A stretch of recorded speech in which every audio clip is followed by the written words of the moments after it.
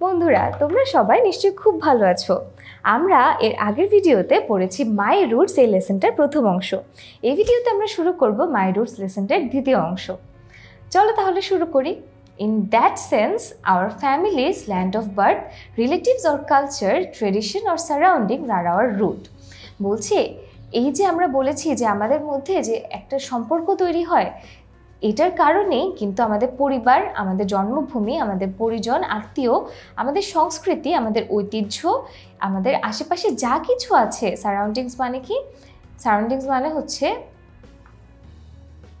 পরিবেশ। আমাদের পরিবেশ হচ্ছে আমাদের শেকড়। And wherever we stay, এবং আমরা যেখানেই থাকি, we have a continuous pull of our roots. আমরা যেখানেই থাকি আমরা একটা ক্রমাগত টান অনুভব করি আমাদের শেকড়ের। It's our roots that develop our identity, making us what we are. আমাদের শেকড়ই হচ্ছে আমাদের আইডেন্টিটি, অর্থাৎ আমাদের পরিচয়, আমাদেরকে যেটা তৈরি করে যে আমরা এখন যা, সেটাই আমাদেরকে তৈরি করে দেখায়। When we lose that bond, we become rootless. আমরা যখন এই সম্পর্কটা হারিয়ে ফেলি, আমরা তখন শেকড়হীন বা অমূলক হয়ে পড়ি। Human beings who do not have any roots or context are non-entity. যেসব মানুষ যাদের কোনো শেকড় নেই বা পূর্বাপর নেই, তাদের অস্তিত্বই কিন্তু বিলীন হয়ে যায়। In other words, they do not have their own identity. অর্থাৎ তাদের কোনো নিজস্ব পরিচয় থাকে না। Such persons are devoid of values, humanity and social responsibilities. এবং এই মানুষগুলো ভ্যালুস মানে কি? মূল্যবোধ, মনুষ্যত্ব এবং সামাজিক যে কর্তব্যগুলো আছে, সামাজিক দায়িত্বগুলো আছে, সেগুলোর থেকে বঞ্চিত। ডিভয়েড অফ মানে বর্জিত বা বঞ্চিত। They don't know where they are from and or where they are heading towards. তারা জানে না তারা কোথা থেকে এসেছে অথবা কোথায় যাবে। This often makes them feel empty and lost. এবং প্রায়ই এটা তাদেরকে শূন্য এবং হারিয়ে যাওয়া এরকম অনুভূতি দেয়। তাহলে চলো আমরা এখন লেসনটা শেষ করেছি, একটু এক্সারসাইজ করে ফেলি। হিউম্যান বিংস কে সেন্টার রাউন্ড দেয়ার রুটস। বলছে মানুষজন তাদের যে রুট আছে, তাদের যে শেকড় আছে, সেটার কাছে এসে জড়ো হয়। The root refers to the bond.